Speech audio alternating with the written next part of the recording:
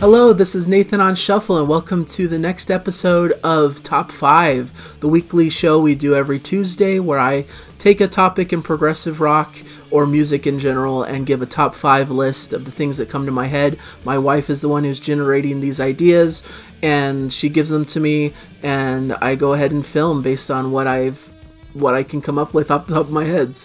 And I encourage you guys to also come up with your list. Let me know in the comments what your top 5 would be for this particular topic, and I'd love to hear from you. So let's dive into the top 5 of this week. So today we're talking about the top 5 Prog Supergroups. So of course a Prog Supergroup is a group of musicians made from other bands. They come together and form a new group. And there's been several of these in the prog genre, both in the classic 70s period all the way up till now. And so this is my top 5 list. This isn't definitive. This is just my preferences based on what I've heard from these groups.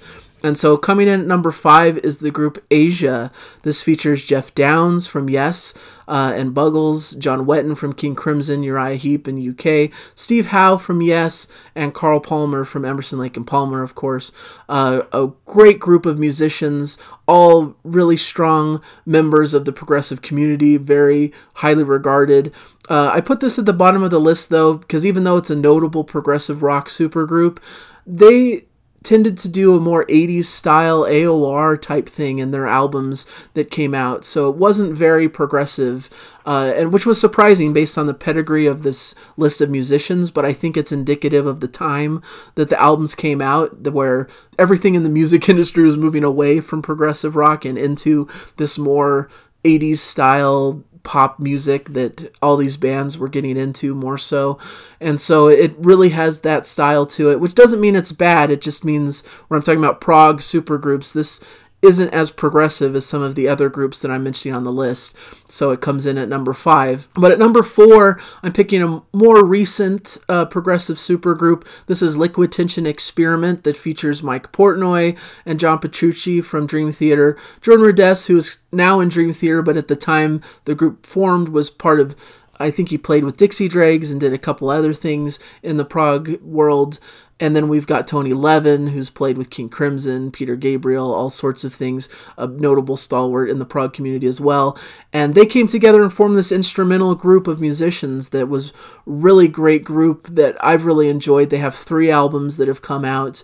Their latest came out just last year, somewhat of a reunion, because their first 2 albums came out way back in the earlier 2000s or late 90s. I'm trying to remember, but really great, interesting progressive rock, progressive metal, everything melded into that style. Just really an expression of virtuosity. They're all incredible instrumentalists, some of the best in the business. And so the music is just really great and fun to listen to, and it's a great group that has formed their own identity, even though several of them are in Dream Theater, so it almost feels like an instrumental Dream Theater project. I think there's enough variation and variety to set it apart as its own supergroup, so really a great band there. Number 3 on my list is UK, which of course features Eddie Jobson from Curved Air and Rock You See Music, John Wetton, again from King Crimson and Uriah Heep, Alan Holdsworth from Gong and Soft Machine, and Bill Bruford from Yes, King Crimson. UK, once again, similar, they came out a little bit around a similar time as Asia, a little bit before that, I believe, in the late 70s. So this, again, was when progressive rock was going out of style, and the music industry was moving away from it into a different sort of musical landscape. But unlike Asia, I feel like they really still embraced their prog roots and created a pair of albums that were really progressive in spirit and really incredible. Their self-titled debut is, to me, one of the classic albums in prog that is an essential part of any progressive rock collection, I would say. In the Dead of Night is just such a classic progressive epic that has several sections and parts to it that starts the album, but it's just an incredible expression. There's a lot of cool stuff that the band is able to do, these really great instrumentalists and virtuosos coming together to perform this really exciting and interesting music that retains that progressive spirit while still maybe moving a bit into a late 70s, 80s musical aesthetic away from that prog music, but it's really fantastic music that really deserves to be heard and should be along the lines of the Yeses and Genesises of the world as one of those great classic lineups that really should be heard, and their albums should be considered in the canon of great progressive music. At number 2, I've got ELP, Emerson, Lake and Palmer, Keith Emerson, Greg Lake, Carl Palmer. To me, the prototype of the first big prog supergroup, right? And really, when determining this list, I almost don't think of them as a prog supergroup because they form such an identity on their own as just their own band. Because sometimes I think of a prog supergroup as more of a project that comes together every so often, that brings together these musicians you normally wouldn't see. But ELP formed with these stalwarts from these different groups, but then formed their own band that was almost bigger than the bands that they came from originally. So really, it's hard to classify them the same way, but whatever you classify it as, ELP is an incredible group who had an incredible run of records, especially in the 70s with Brain Salad Surgery, Antarctus, and Trilogy, all these great classic albums that really established them as stalwarts of the prog genre. And I think it's interesting. They're a trio, but each one of them is a virtuoso on their instrument. So you get this really great technical playing.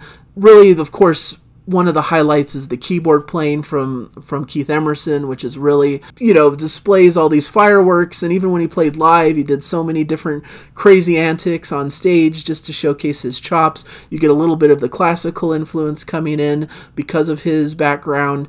Carl Palmer has some great drumming that really boosts things up to an incredible level. It's just a really cool three-piece of incredible musicianship that really made a mark on the progressive genre and became one of the biggest, best, most important bands for the genre, so they have to be recognized. But my number 1, maybe predictably if you know me and my channel, is Transatlantic.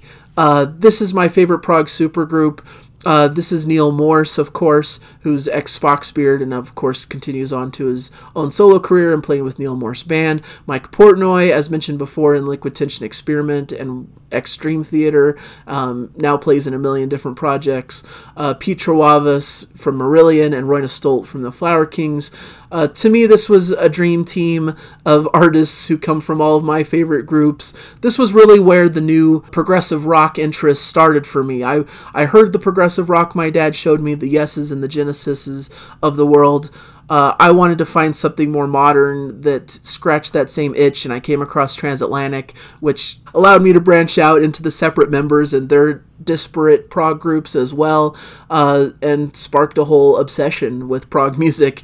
I really love all of their albums, starting with SMPTE or SMPTE, then moving towards Bridge Across Forever, The Whirlwind, which was sort of a reunion album after a long hiatus. They did Kaleidoscope, and recently The Absolute Universe, which is this mega double album. There's multiple versions of the album, so they really went all out, and it may be their last album. They've teased a little bit that they may be done as a group after their latest tour, but you never know. They may reunite or come back together some point in the future. I hope so, at least, but if they don't, they've really left an indelible mark on the progressive rock genre. They're just an incredible group that has really personified the new wave of progressive rock music that has been around since late 90s up till now. So they've really been so important to the style of music that's been important to me as a music fan for all these past 20 years or so. So those are my favorite supergroups.